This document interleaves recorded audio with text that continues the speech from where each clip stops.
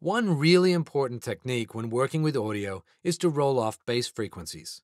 Low-end sound can build up, causing all kinds of problems in a mix. For a lot of human voices, frequencies below 300 Hz don't contribute significantly to the vocal timbre or overall tone. You okay, Robin? Is this guy bothering you? Oh, we're on first name basis now.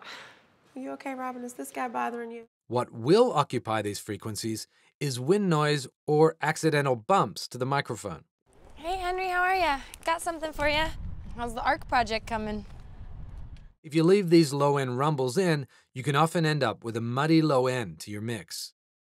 By rolling off the low end using a high-pass filter, you're really only losing unwanted sound. Well, there's my contribution to the cause. Don't forget to eat the food that's in the box. Hey, Henry, how are ya? Got something for ya. How's the ARC project coming?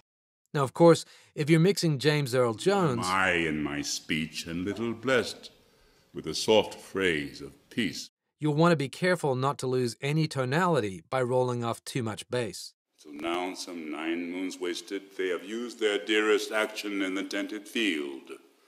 And little of this great world can I speak more than pertains to feats of broil and battle, and therefore Usually, anything below about 100 Hz is safe to cut.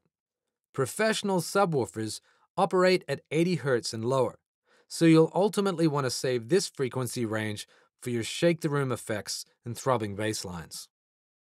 Now, as we mentioned in a previous video, the best solution to sibilants and plosives is typically to ride the audio levels.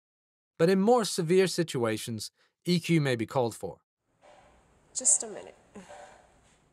To alleviate sibilants in female voices, try notching in the 6 to 8 kHz range. Welcome to Paradise Grill. Sit anywhere you like. Welcome to Paradise Grill. Sit anywhere you like. For males, look in the 4 to 6 kHz range. Knee. You have a scar on your knee. You have a scar on your knee. You have a scar on your knee. You have a scar on your knee. Again, sweep to find the obnoxious frequency, then cut. But don't cut too much, or you'll give the actor a lisp and end up with a nasty legal letter from their agent.